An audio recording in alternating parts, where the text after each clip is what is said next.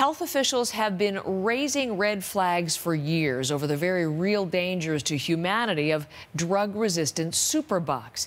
The bugs are on the rise around the world. They threaten millions of lives. And today, we're going to tell you about a new program in the UK which is aiming to reverse that trend by tackling the way antibiotics are made and used.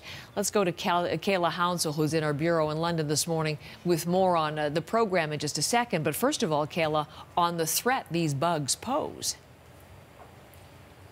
Well, Heather, most people can probably relate to this. If you get a minor infection, you cut your hand, or you get a sore throat, you get antibiotics. It's uncomfortable for a while, but usually not life-threatening. But now the UK's Secretary of State for Health is calling this a potentially extraordinary problem because these superbugs are growing, getting stronger, and getting resistant to the medicine. He's quick to point out this is a global problem. These superbugs spread around the world, and he says if we don't respond appropriately, we could return to an age where the slightest infection could kill. In fact, he says across Europe, 33,000 people have died because antibiotics didn't work for them.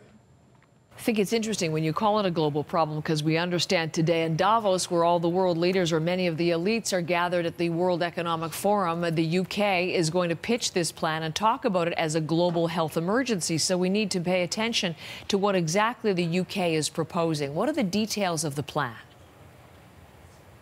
Well, the plan is this. First, the UK government says it will reduce the use of antibiotics by 15% over the next 5 years. The government is urging that we all need to be vigilant about just how many antibiotics we use, only using them when it is absolutely necessary.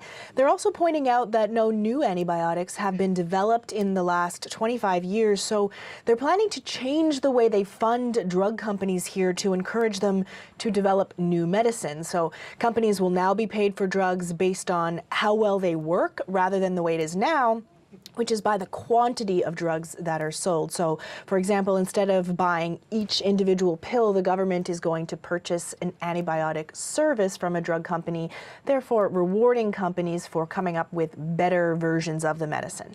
Here's the UK's Secretary of State for Health. Unless we get a grip on resistance to antibiotics, people will die from these things, and antibiotics won't be able to save them. This is a great plan.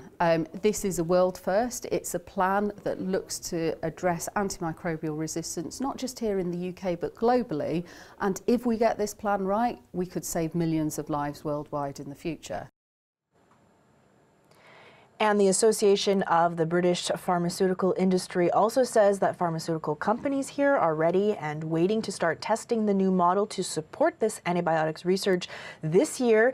They're also commending the UK for showing international leadership on what could become a global health threat, Heather. Kayla Hounsell in London, thank you very much.